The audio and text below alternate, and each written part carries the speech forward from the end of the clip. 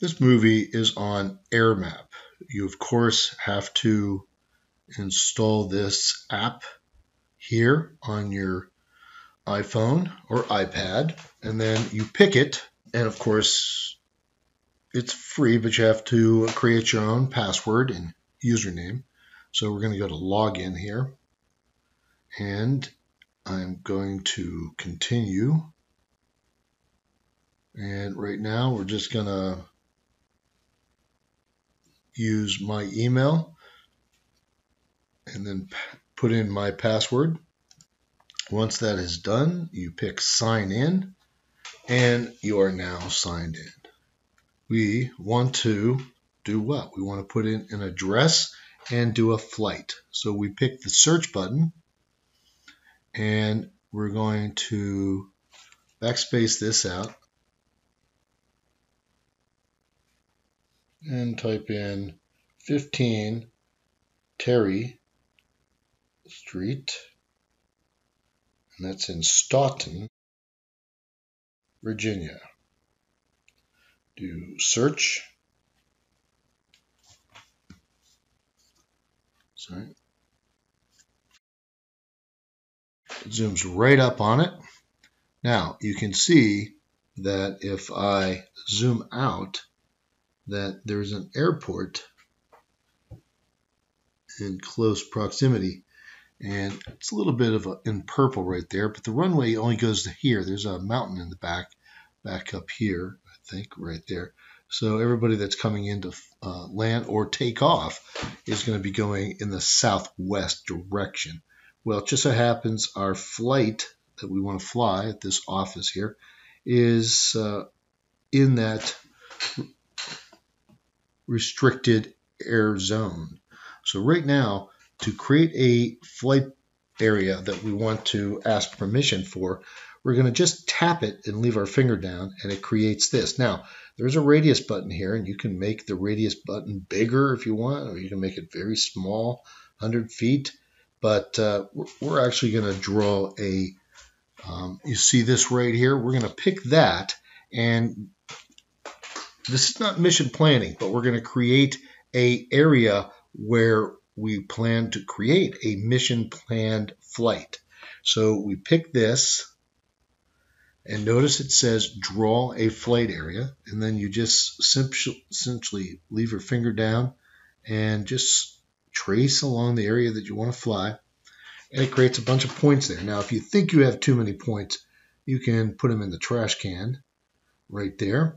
And here, let me put this one, put that one in the trash can. Now we just have 4 points. I'm just going to fly this location there. And that is our flight zone. So it looks fairly good to me. And now what we want to do is pick the next button.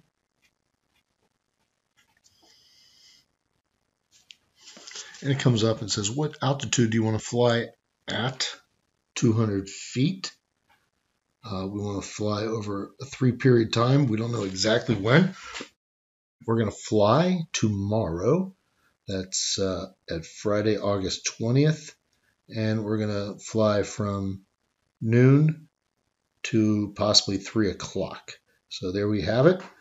And the flight, the pilot will be myself, James Carlson, and the drone will be our Phantom 4. And you put in the other information here. It's less than 5 pounds. Is the flight occurring within visual line of sight? Yes. Does the flight occur over people? No. And at this point, we just pick next, done. And there you go. It shows you that you have the weather looks good, and you have a green here, so it says authorization pending submission. And so you come down here and pick submit flight. Your flight has been submitted, and you get texted almost immediately saying automated flight is accepted. If you want to take a look at that, just come over here to your, and you can see that We have a number there, ARMQL914ER70. That's all. It shows that you are accepted. And when prompted, if you have mission planning software that prompts you to put in your authorization number, that is the number that you need to type or copy and paste in so that it will release the drone to fly. And at that point, you are ready to